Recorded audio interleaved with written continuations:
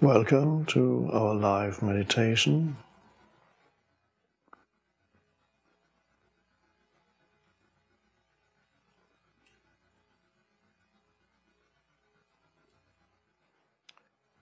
And a special welcome to those of you who've joined us through Sounds True.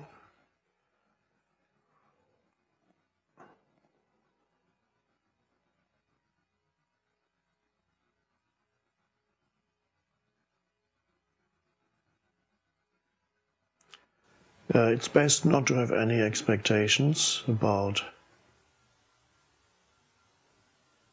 the form of this meditation. Just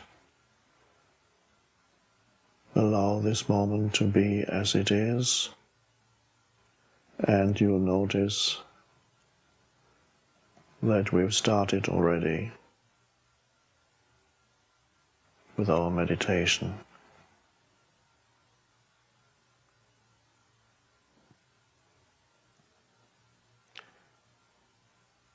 Meditation is really all about becoming still,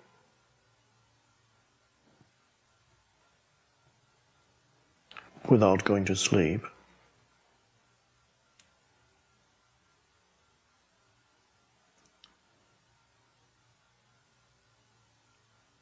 Well, let me correct what I just said.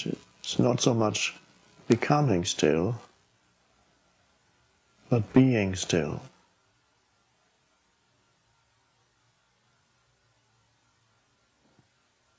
Becoming would imply that you have to go somewhere or do something.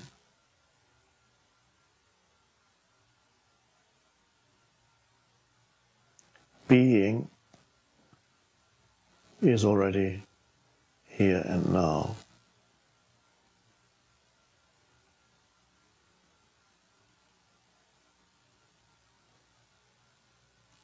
And in a sane life, a conscious life, a harmonious life, there needs to be a balance between becoming and being.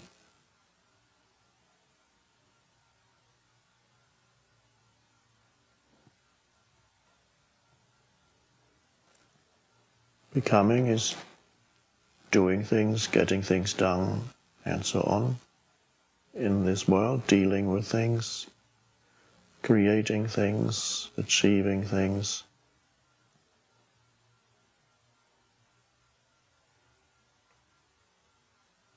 And being is about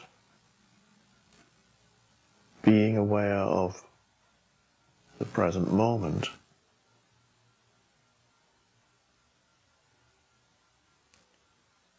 Which, after all, is all you ever have.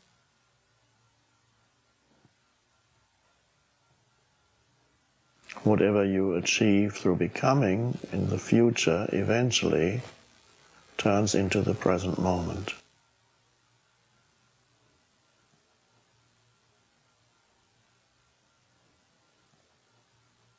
So, as I speak to you, the meditation, if we even want to call it that, it's perhaps best to forget about the word. As I speak,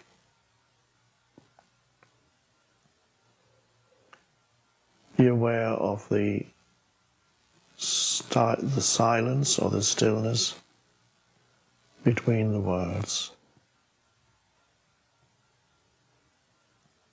Being aware means just notice that it's there. It's very simple.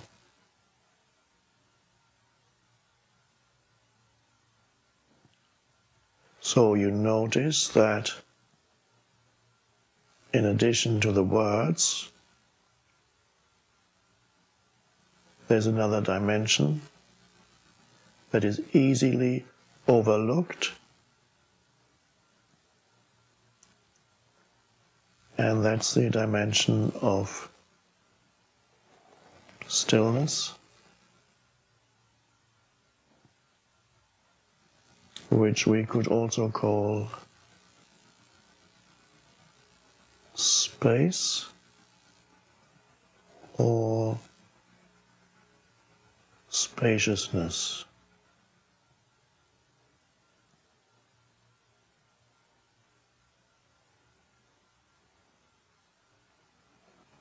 So when you notice that there are two, so to speak, two dimensions here, the dimension of words, which you hear and which then become thoughts in your head, and the dimension of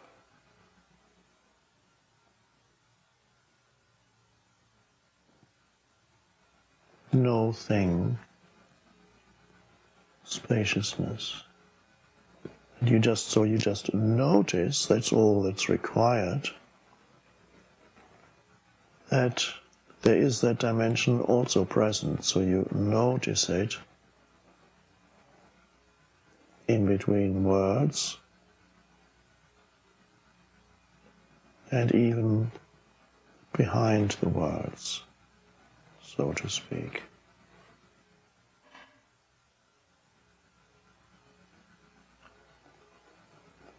Now when you notice it, what happens inside you? What does it mean to notice the stillness?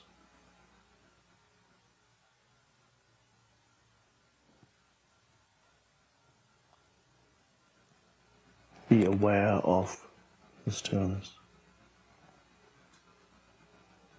It means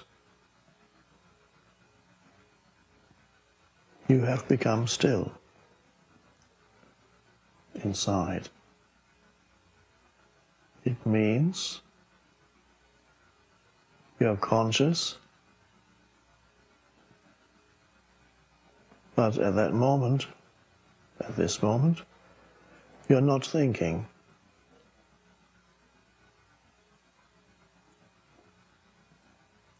But you're alert,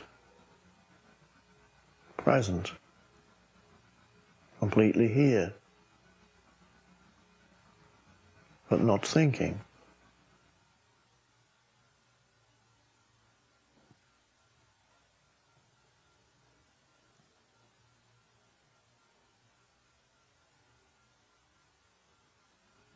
So, that's the realization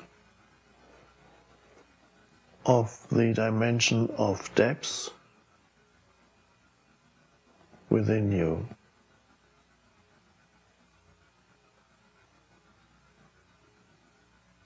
And without that realization,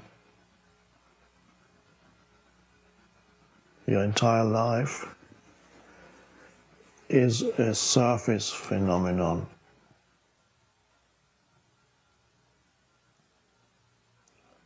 You run around on the surface of being, never satisfied for long,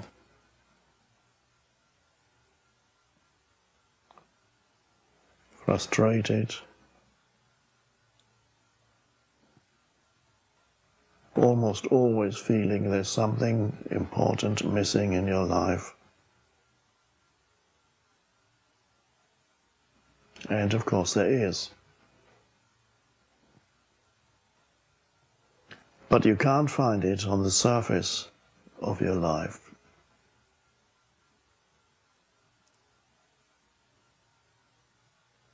The horizontal dimension, looking here and there.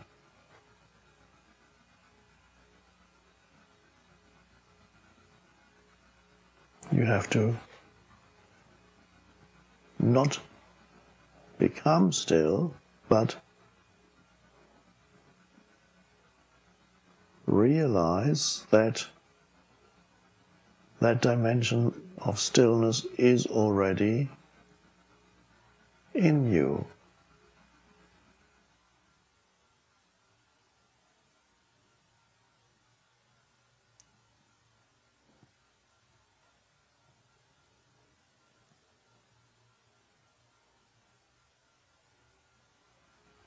And another word to describe it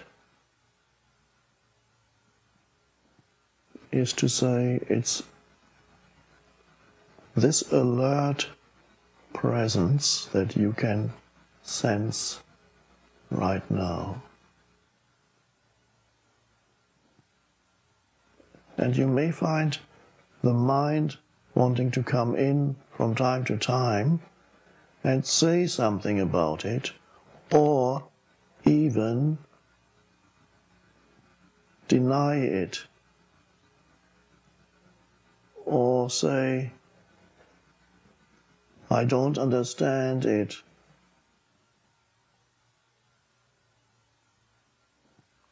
or say, what's the point? I have other problems to worry about.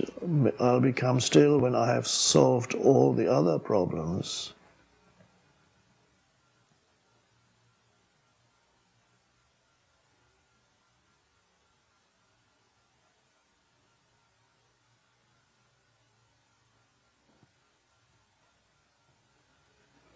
But why people experience, many people, most people experience their life as a succession of problems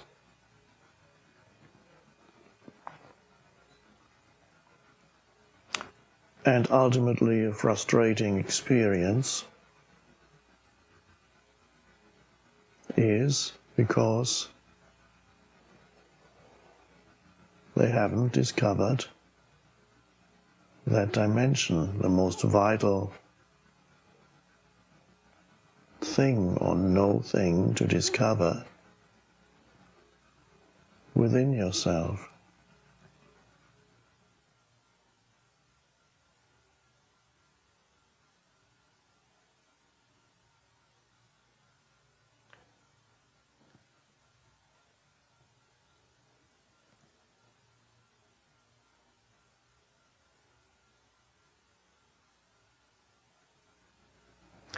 That stillness is also power.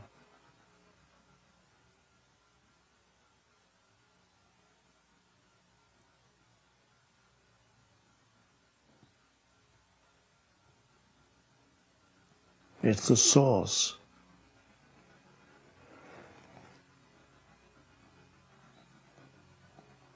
Not only of yourself,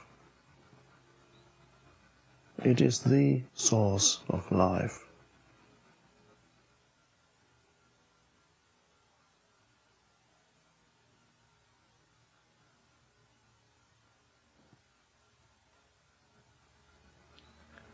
And nothing creative can ever come into your life if you're not connected with that.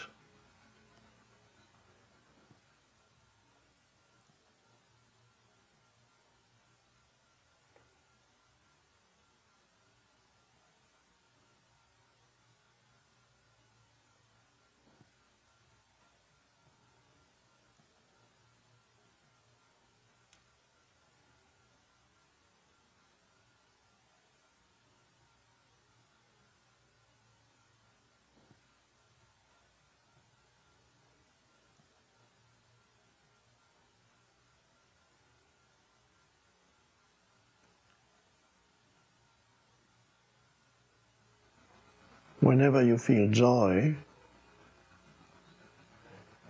for a moment perhaps, in your daily life, or a moment of loving interaction with another human being or an animal, or when you suddenly see beauty somewhere and you go, oh,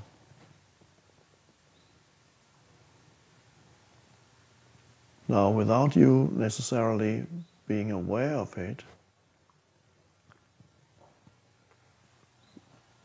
there has arisen a moment of stillness in you, if only 3 seconds, or perhaps a bit more. And it's only there that the joy of life arises, or the ability to really connect with another human being.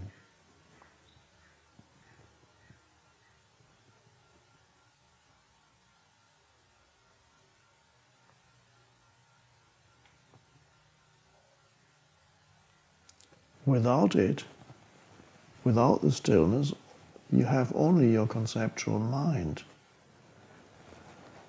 Thinking, and you relate to the world through the conceptual mind, judging, thinking, judging,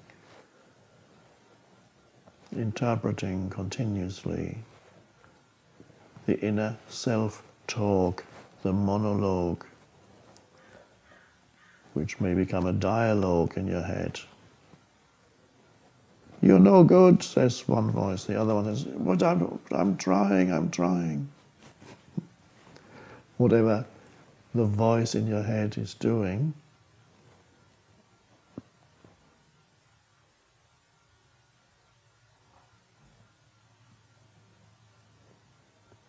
and then you try to relate to another human being through that. And before long, concepts come in, judgments come in.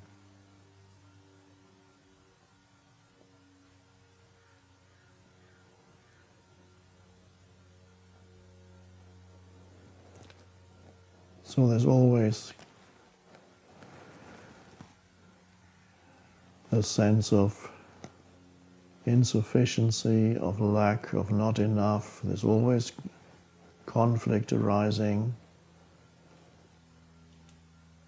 when the dimension of stillness is not at all operating in your life.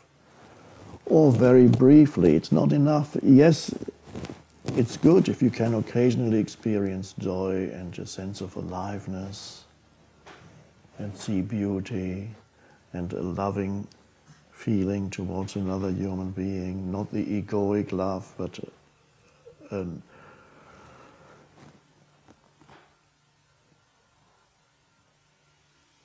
flowing, a goodwill flowing out towards another human being.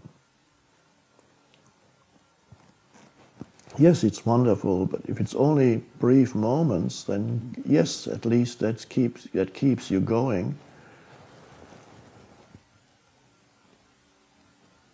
But it could be much deeper. It could operate in your life continuously so that you never lose touch with it.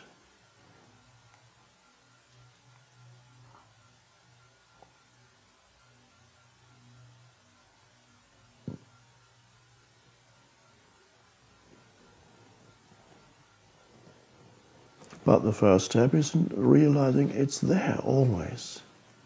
It's already there. It's already here.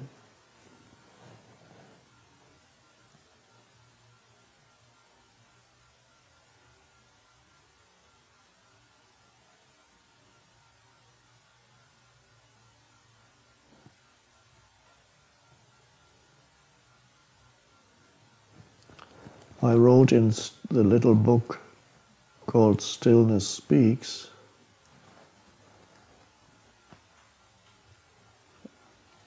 I said, you are never more truly yourself than when you are still.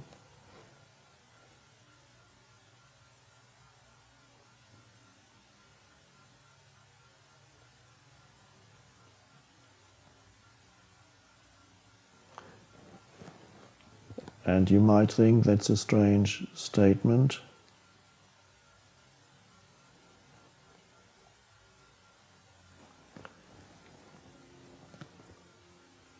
most people, when they talk about myself,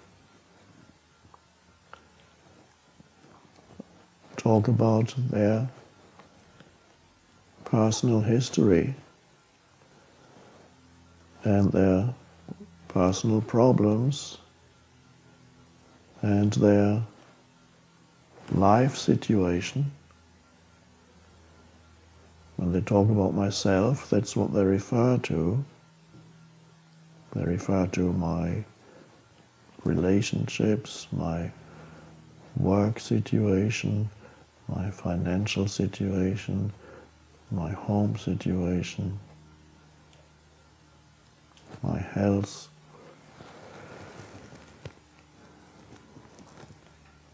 Me and my life.